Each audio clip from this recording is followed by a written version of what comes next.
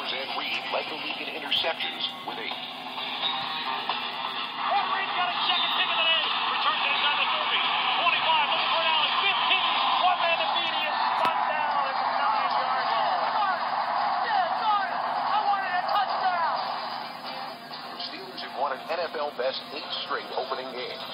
But like Mike Tomlin, John Harbaugh has never lost a Week 1 game as head coach. This Sunday in Baltimore, something's got to give.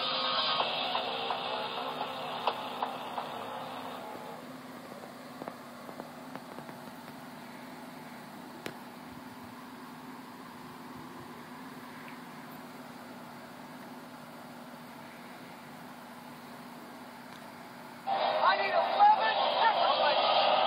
11 different players. If that happens, we win. We don't lose here. When we step on this field right here, it's battle time. 2 teams with Super Bowl expectations will square off in Week 1 when the Dallas Cowboys come to the Meadowlands to take on the New York Jets. You gotta fight with me, whatever it was. I want more.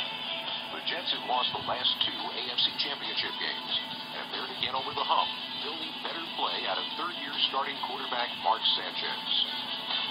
Sanchez, all-out blitz coming. Lobs it left. Looking for Burris. It's a touchdown. What a catch over the shoulder by Plexico.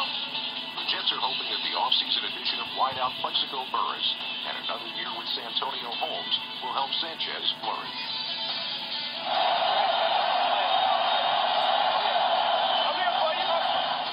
Sanchez must be ready for a Cowboy team that features the 2010 NFL sack leader, DeMarcus Ware.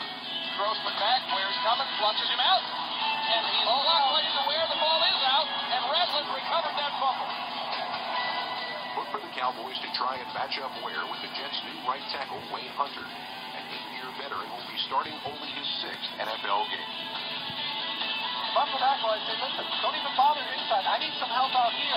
See the guy going to the Pro Bowl? Go block him. It's for real now. Ain't no taking no critters. Ain't no... I'm sorry. Let's go. Let's go. On offense, the Cowboys will be looking for a breakout season from 4th-year running back Felix Jones, who assumes the #1 spot in the Cowboys backfield in 2011. To the 30, foot race to the 10. Touchdown, Felix Jones. How about that? Jones is unproven, having rushed for over 100 yards in a game only 1 time in his NFL career. He will find that task very hard against the Jet run defense that ranked 3rd in the NFL last season. And off Peyton Hillis, running left. The ball pops out. The Jets think they have it, and they do.